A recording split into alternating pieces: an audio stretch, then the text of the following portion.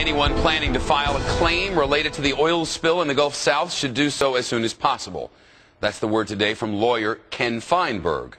President Obama this week put him in charge of distributing money to victims of the BP disaster.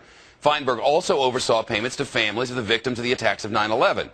And he says time is of the essence. The payments will come out of that $20 billion escrow account that BP agreed yesterday to set up for victims of the spill. Critics say the $20 billion won't be enough. But keep in mind, we still don't know exactly how much oil has been flowing into the Gulf of Mexico. The estimates keep growing, but now we're getting revealing new images of this slick. Phil Keating's in our Florida newsroom tonight. Phil, there's a company that's using these high-tech planes to measure the spill and track its movement, and I understand you went on one of the flyovers today? Yes, Shep, a revealing flight it was. This just today as Thad Allen declared really, that he's switching tactics to more air surveillance to better spot where the oil is to more effectively deploy boats and crews. We flew on board a Sierra Nevada Corporation's Integrated Mission Systems plane for its very unique perspective. This plane, designed for war zones, border protection, and forest fires, now tackling the worst oil spill in U.S. history.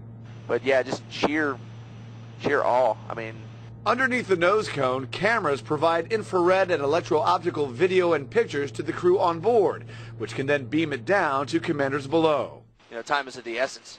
So getting the information out as near real time as possible, I think, is pretty significant to battling something of this magnitude. This imagery can be crucial when determining when and where to deploy boats and people.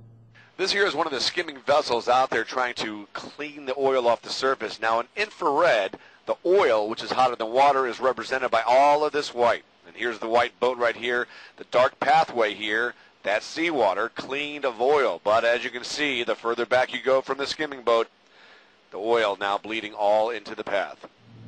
And for this crew, pretty overwhelming. Look at all the freaking oil down there. That plane's also quite effective at mapping large incidents like forest fires, and the former military guys on board that plane had fully intended to map the entirety of this oil spill, but shocking to them, they had to turn around and fly back before finishing the job to refuel. The oil spill, Shep, is simply that large. Phil Keating in our South Florida